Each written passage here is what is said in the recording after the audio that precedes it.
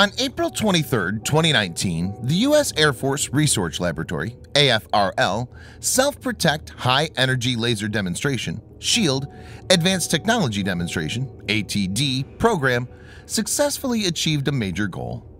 A laser developed as part of the program has shot down several air-launched missiles in flight. U.S. Air Force officials said the test was conducted at the White Sands Missile Range in New Mexico. The SHIELD program is intended to protect aircraft from incoming missiles. Viewers may note that the U.S. Air Force contracted Lockheed Martin to manufacture the laser in 2017. It's a game-changing technology in a true sense and will transform the way air combats are fought in the future.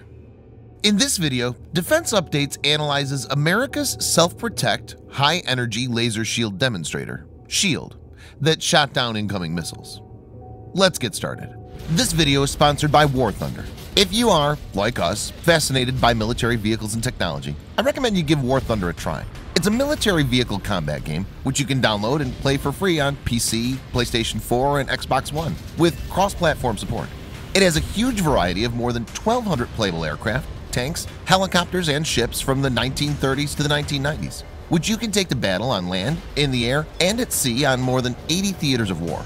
War Thunder's been kind enough to offer all Defense Updates viewers a special bonus, which will grant you a free premium tank or aircraft and 3 days of premium account time for registering using our link in the description below.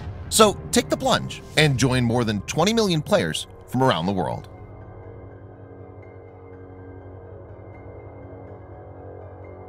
The dynamic of air engagement has changed in the last decade. Countries like Russia and China are fielding highly sophisticated air defense systems and are in the process of deploying fifth-generation fighter jets. In this situation, American fourth as well as fifth-generation fighters will find it difficult to penetrate the rivals' airspace. Increasing powerful air defense systems could be able to detect, track, and engage even the most stealthy jet like the F-22 Raptor in the future. The Russian S-400 is at the forefront of this. The powerful main radar of S-400, which has a range of 600 kilometers, is complemented by target acquisition radars like 67N6 Gamma D and 9N6 Protivnik G radars in L-band, Nebo SVU in the very high frequency band, and Nebo M and Zebu M in multiband. Nebo SVU and Zebu M is touted to have the ability to detect stealth aircraft. The radars are highly resistant to jamming and hence are hard to disable using electronic warfare. The situation gets grimmer in case of F-35 Lightning II, which will be most numerous fifth-generation fighter that will be available to NATO and American allies. Unlike the F-22 Raptor, F-35 has many compromises. F-35's airframe is not as stealthy as the one on the F-22 Raptor. Against X-band radars, it's only stealthy from the front and the rear. Against S-band radar, it's stealthy from the narrow front aspect. Against L-band radar, the limited reduction is achieved from direct front. It has a much greater reliance on radar-absorbing materials to maintain its stealth profile. Apart from the challenge coming from air defenses, it's to be noted that Russian Su-57 and Chinese J-20 fifth-generation stealth fighters are shaping up for full-scale combat deployment.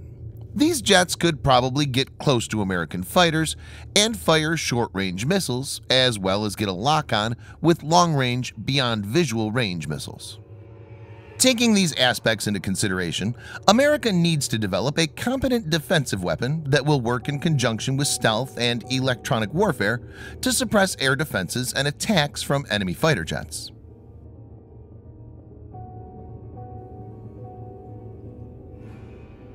The SHIELD program is developing a directed energy laser system that will act as a demonstrator for a self-defense system that could eventually enable aircraft to protect themselves from surface-to-air (SAM) and air-to-air (AAM) missiles. The system could be deployed as an add-on pod in the future. The test demonstrated the ability of the laser developed under SHIELD system to neutralize incoming missiles.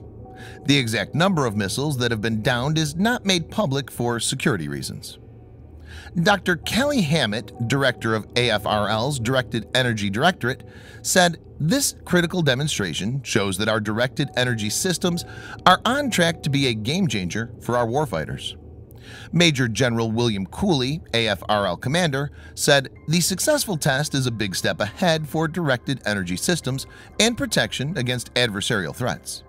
The ability to shoot down missiles with speed-of-light technology will enable air operation in denied environments. I'm proud of the AFRL team advancing our Air Force's directed energy capability." The current system used for the test was ground-based and is quite heavy. AFRL's statement said, "The final shield system, however, will be much smaller and lighter, as well as ruggedized for an airborne environment." It's expected that after this successful ground-based test, a test from a flying platform could be taken up in 2020. Lasers have some very important advantages. The speed of light enables them to hit their targets almost instantaneously. Laser weapons also don't need to carry ammunition like traditional systems, and hence they'll be able to take out a much larger number of threats, constrained only by the power supply limit of the platform. This is not the first time the American military has tested laser weapons.